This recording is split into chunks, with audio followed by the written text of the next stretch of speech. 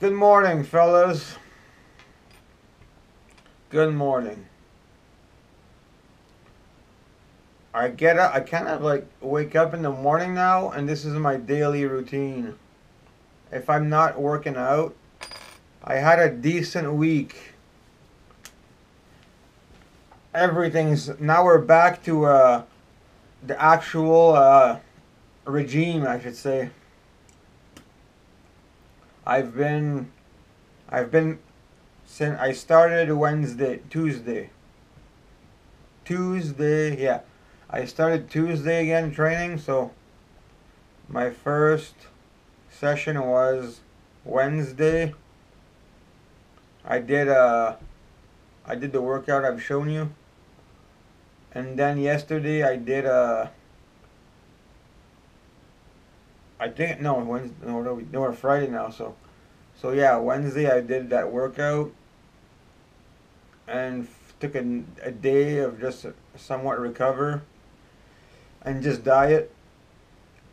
Then yesterday I did sauna, push-ups, squats, other arms other arms training.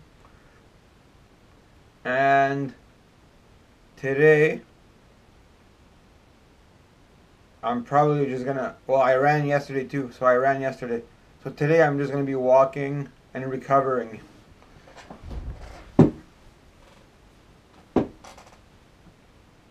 So today is recovery, and then if we can do that 3 times a week, it's all it takes, guys. If you diet and train 3 times a week with everything else you're doing, you're okay. That's plenty. So we're gonna keep that rolling. I already lost 4 pounds from 4 days in 4 days, so I'm averaging a pound a day. But at the beginning, that's how it is. Like when you're just starting again, your body's just full of slush and fucking your gut's full of shit. So by the time that clears itself with the diet and the training, you're gonna lose more weight at first. But once all that's out, then it's actual body fat that's coming off. So you're not gonna you don't lose a pound of body fat a day, unless you can. If you're on your shit, you can lose about a pound a day of body fat. But that means you're coming home. You're in a caloric deficit, which is what you're supposed to do. So I've done it. Yeah, I've always done that like that. Like if I want to lose a pound a day, I'll lose a pound a day of body fat. Because you think a pound's not a lot. But if you're losing a pound of body fat a day, that's a lot.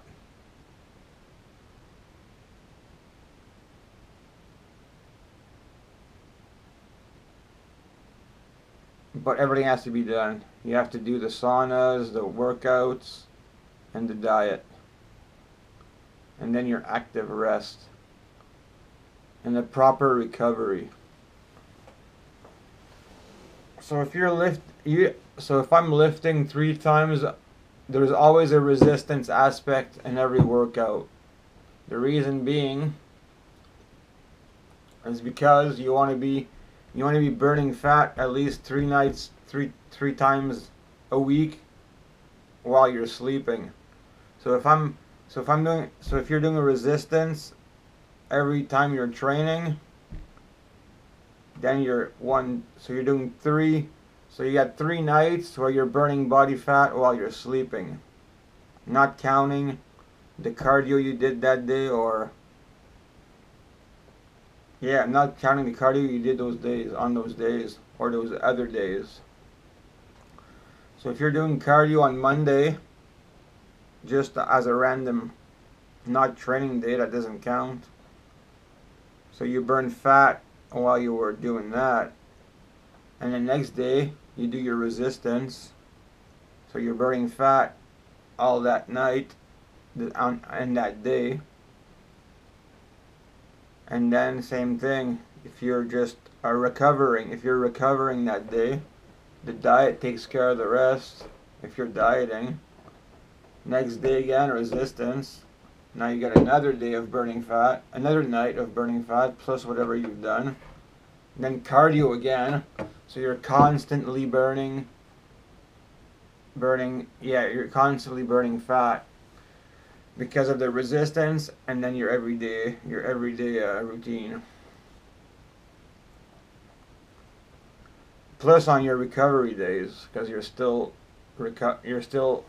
muscles are still repairing, so you're still burning fat. Ugh. So if you can burn fat weekly rounds, that's why there's lean people out there.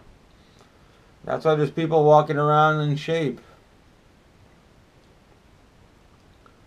If you do that, you'll be in shape too. So just do that.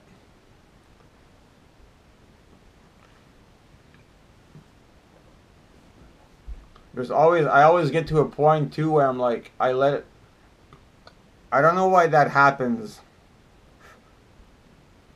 I don't know why that happens.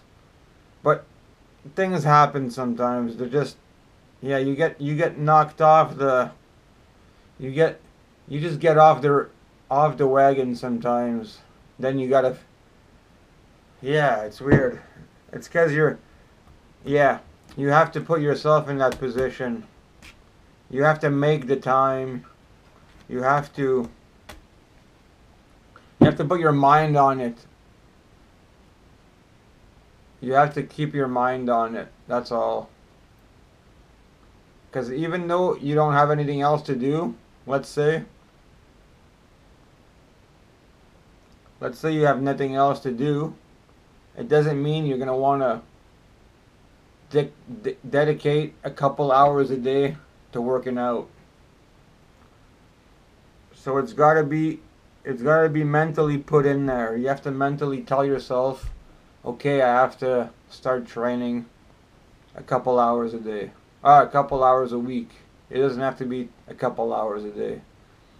So if you do half an hour every day or every other day and keep your diet in check, you're going to be fine. Okay. Well, I'm going to roll in. I already feel like after a week, but like I was saying, I'm always doing something hard. So but it wasn't specific. So when I start training, it's not like I'm starting from scratch, because it's not like I've never felt this pressure or resistance on my. It's not like it's anything new. It's just different and more specific. Like I'm doing bicep curls now, or I'm doing specific leg squats, or chest. Like those are not things you use in everyday life. Like you don't need to. That's why it's also. That's why it's just for looks basically. Like I'm training when I'm exercising, it's for looks. There's no other purpose of it. Like it's not a big chest won't do anything for me in real life. It's useless. But I'm not even trying to get a big chest. I'm just talking about the guys who have big chests. You're useless. Like it's not an everyday. You never need to push this way in real life. Ever.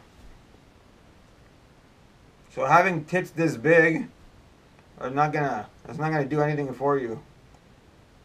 Except make your back slouch because you're carrying weight. That's why I don't do heavy chest lifts. I'll do it's all push-ups just to tone them, just to keep them toned. It's not to fucking grow my tits out to here. Same with legs. But legs, I don't care if they get bigger because I'm not too worried about having big legs. I do a few squats a week. Maybe one squat day a week. That's it. The rest is running and pedaling. So I'm not worried about getting big legs. I'm not going to get big legs, which is what I don't want. They just need to be toned and in shape. Arms, same thing. I don't care. The arms, that's the only thing that I don't care if they get big, because it's not easy getting big arms. So you're never going to be like, oh well, I don't want to do this, I don't want to get my arms too big. Don't worry about getting too big. Your arms will never be big enough. So you don't have to worry about like skipping arms because you're scared to get them too big. It takes a lot to get big arms.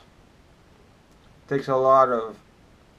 If you get big arms, it's because you specifically wanted big arms, and you've made your arms a priority, which is okay. But don't worry about getting too big as far as your arms go. Chest, you can definitely get too big of a chest, and it's useless. Arms, at least you can put... Arms, at least it applies to something. Having strong arms is never going to be a... Having big, strong arms will never be a bad thing. One day you might need to climb a tree, or... you never know. You might have to arm wrestle some guy one day. Even though that might not help you, because it's not the same movement. The difference between... Like, you can have the strongest bicep, but this is this way. If you don't have this, it's not gonna help you. You gotta have the cranker muscle. The functional strength, as they would say, the mechanic strength, the carpenter's strength, or the working man's strength. The guy who works his hands all day, those guys will take your hand and rip your hand off.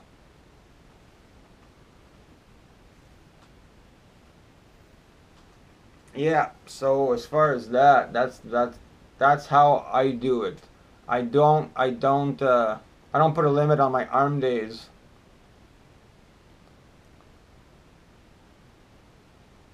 And chest, I never do chest to get big chest. I'll do 100 push-ups or whatever a day. That will not make it bigger, but it's gonna tone it as fuck. Makes it nice and round, not droopy. Push-ups are good for that.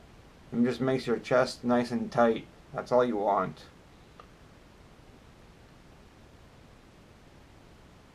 Yeah, so all you want is a hard chest, hard toned chest. What else? Ooh, okay. Yeah.